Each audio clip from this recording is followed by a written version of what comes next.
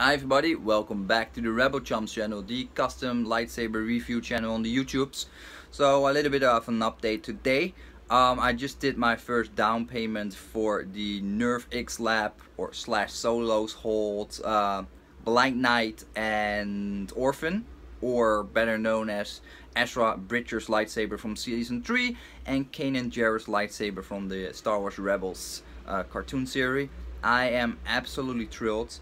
I even thinking about getting a second Kanan Jarrus hilt from Solos Hold, because this will be a very limited run, probably a one-time off run. After the run has ended and the pre-payments has been defined, what I saw with the Solos Hold other sabers, let's say the Ashoka Tano lightsaber for example, the price was over, more than 50% more, no, it was doubled.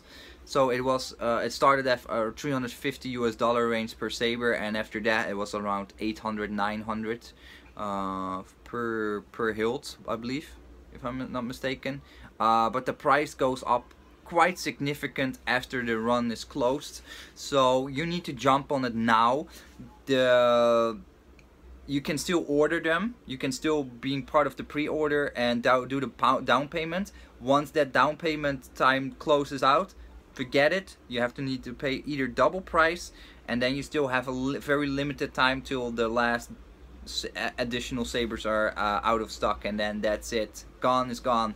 So they're probably gonna make a I think from the list what I saw on the forum, I think they will be making around 200 to 250 hilts, or complete, I mean total, of the Kanan Jarrus and the Ezra Bridger hilts.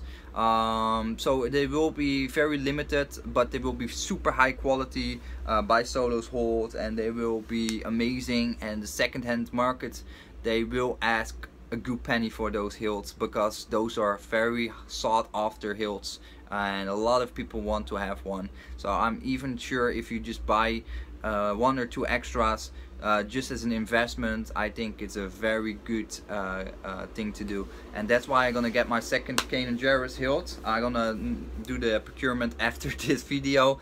I'm gonna sell off one of my Vader's Fold Havocs for that, to fund that, because of course my funding is not unlimited. I also have to be very careful with my wallet.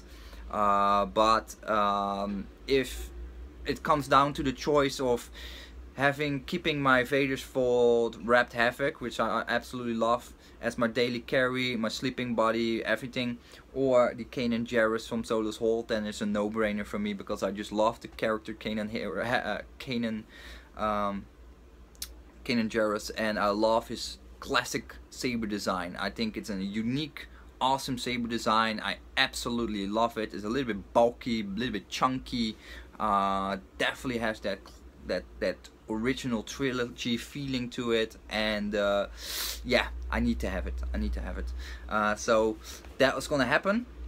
So yeah, as you might know, custom sabers take a long time to make, so don't expect them to be reviewed for another 6 to 8 months. I think maybe early February next year. Nah, that's maybe too much. Let's say end of this year, end of 2017, November, December, we can actually have them in our hands and start doing reviews about them. So you need to wait for a while. If you're in the market for such saber, you need to be fast. You need to go to the Nerfxlab forum thread on Imperial Arms, and then subscribe and tell how many you want and start paying for it, because gone is gone. I'm pretty sure after that there might be a second run somewhere in the future, but then it will be more expensive probably than it already is. And actually the price is not bad. It's around $350 per empty hilt. And according to Obi Shane, which I spoke on his YouTube page, YouTube channel, they're gonna actually powder coat most of the saber as well, so you get it pre-done, unlike with the Solos Hold normally, where you get your hilt just in the raw format, or just without any powder coating, paint and whatsoever, and that's up to you to do then.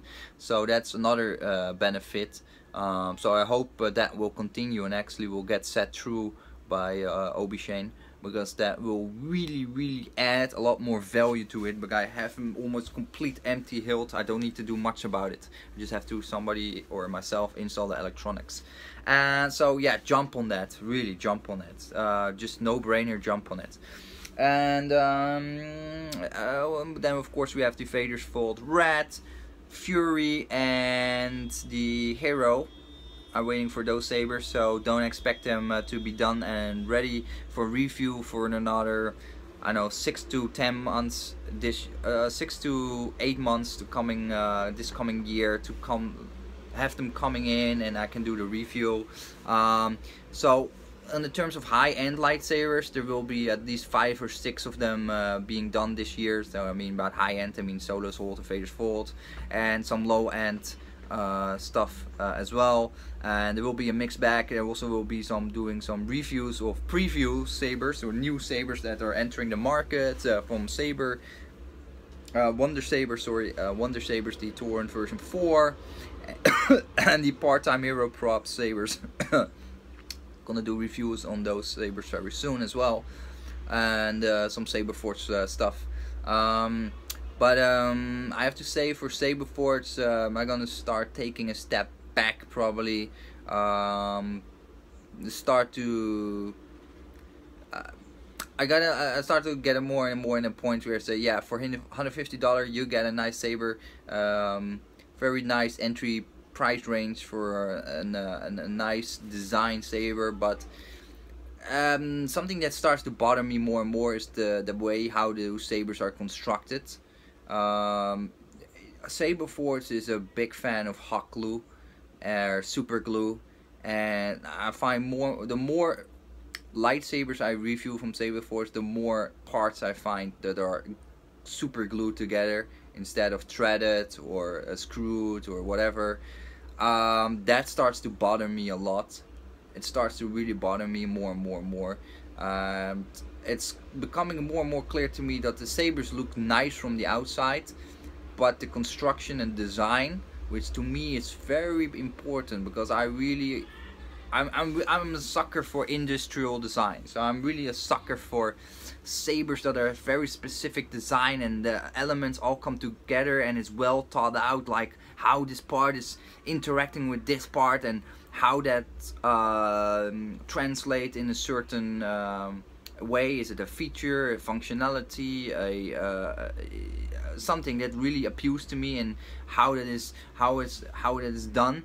And the more I do those reviews with those Saber Forge sabers, the more I see, yeah, this is just, yeah, this is not what I like. This is not what I like. I can see the points, of course, because it has to stay within a certain price range, but I just think it doesn't appeal to me. It's just it doesn't satisfy me, just from a technical construction point of view on those hilts. And the hilts are the most important element to me, because electronics, there can be any electronics, it can be anyway, but the hilt is the hilt. The hilt is the hilt. This is your base.